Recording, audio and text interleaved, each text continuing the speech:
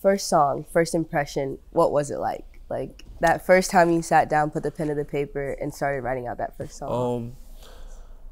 I mean, it was a bad song. Like, it was bad. Like, I wrote for some girl. It was weird. I wrote a song for. It was bad. Yeah, I For a didn't. Yeah, girl? yeah, That's man. what's up. I thought you were smooth with Yeah, it. man. Nah, nah, not at all.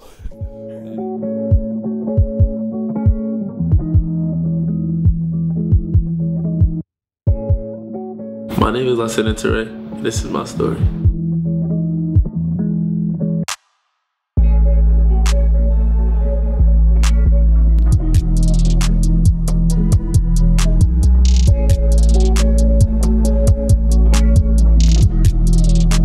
I feel like to start, just like what got you started with music, with words, with rhymes? Like, what was that spark for you?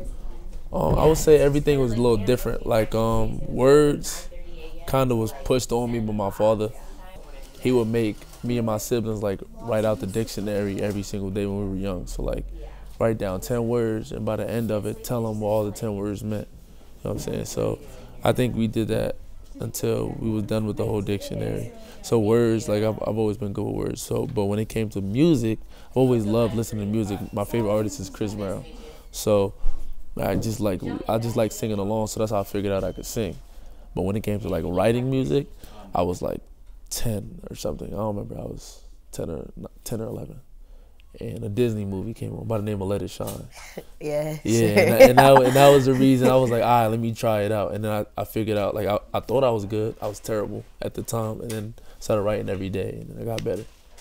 You're saying like Let It Shine was what kind of sparked that? It's a Yeah, Disney movie. It's kind of it's corny, amateur, but it's like, what about that made you feel good? Or like, what about music makes you feel good?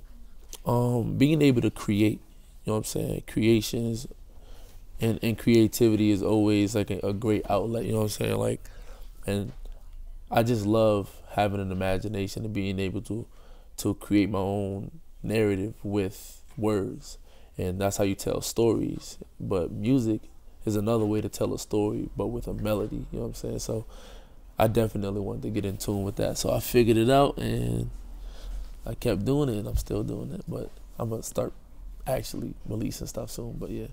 That's crazy. And it's like, okay, words are one thing, but like the melody, the rhyme scheme, like, do you play any instruments? Or like, what kind of got you into that as well? My parents are very musical people. Like, so I listen to everything. So, you know, I have an African side, and I also have, you know, my regular like American like side. I have the best of both worlds. So I know how to like differentiate like different sounds, and I also know how to like make them connect, because I feel like I'm the best of both worlds. Like, I still got both cultures, and I definitely just. So you said you started writing music at a young age. Yeah. First song, first impression, what was it like? Like that first time you sat down, put the pen to the paper, and started writing out that first song. I thought I was a Disney character my damn self. I mean, it was a bad song. Like, it was bad. Like, I wrote for some girl. It was weird. I wrote a song for. It was bad. Yeah. For a girl? Yeah, man. That's what's up. I thought you were smooth with it. Yeah, man. Nah, not at all. Not at all. First song, obviously needed improvement. What was that upward mobility? Like, where'd you go next? So I definitely like listened to more music after that. So I tried to like figure out how they use music to their advantage in different styles. So what I would do was, like, let's say I listened to a Drake song, I would write a song in the exact same cadence he wrote it in, but with different words. Yeah. So I kind of made it so I could learn that flow. So I did that with different artists and different songs. And then eventually I moved up to the point where I was just like, okay, let me find a beat and just go crazy with it. And like I found myself using different flows, styles, cadences from different artists. And I feel like that's how it needs to be and how it should be. I feel like that's how people learn how to make their own music. You take different parts from everything else and make it your own. So now you're in college, you're an athlete, you have a lot going on. Like, how do you find time to still work on your craft of music? And like, do you travel? Do you work with others? Or is it just kind of solely like a Zulu project? It's a me thing. I don't just write music, like take the time to write music all the time. So what I would do is I just like listen to music and like freestyle in my head or something. Like that's just me like getting practice. Like I don't gotta like sit down and write it on pen and paper. Like I don't need it to be tangible anymore. So like now I just like sing my own melody, like listen to an instrumental while I'm in class or something, or on the way to class and just freestyle in my head or just like something like that. That way I just get some practice. It doesn't need to be tangible unless I need to remember it and write it down.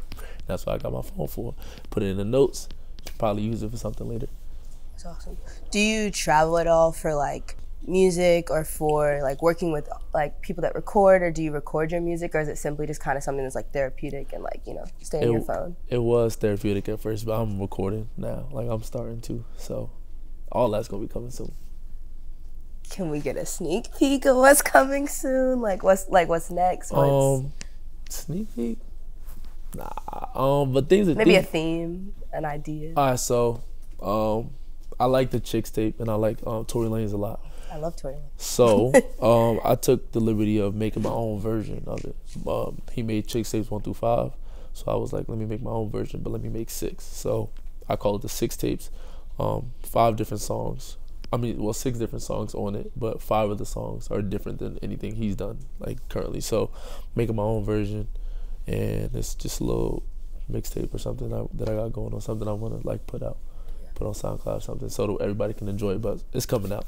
It's coming. Yeah, it's coming.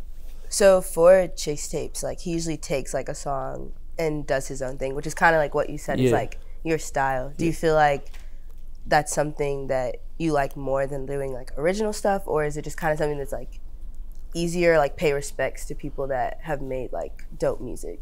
I mean, it's nostalgic, because I feel like the era of music I came up in, I mean, always give respect to the music in the past, but music era that I came up in is definitely something I feel like I wish I could have tapped into earlier, but at the same time, I'm old and I can do what I want with it now. Yeah. So, I mean, sampling it, making original music is always cool, but sampling it is something I've always wanted to do, because I want to make myself a part of something that I love so much when I was, you know, at a different stage. So, yeah. Bringing up like memories and just talking about how like music is timeless, I feel like we're in a record store. It's only right to kind of look around and see what memories we can bring back, what we can look into. Yeah. All right, let's go.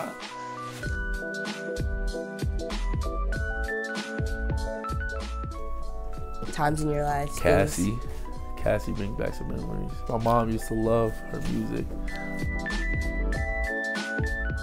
I mean, I'm a Rihanna fan, so I'm not gonna criticize that. Come on, you can. Loud is different. Loud, you can. This one.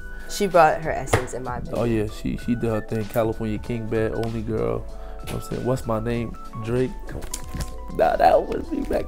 That was the greatest summer of my life. Music can quite literally connect people. You're bonding over an experience that one person had, and you're listening to it. You're connecting over music, so I feel like music definitely brings people together, whether you know it or not. Describe music in few words. The greatest language ever spoken.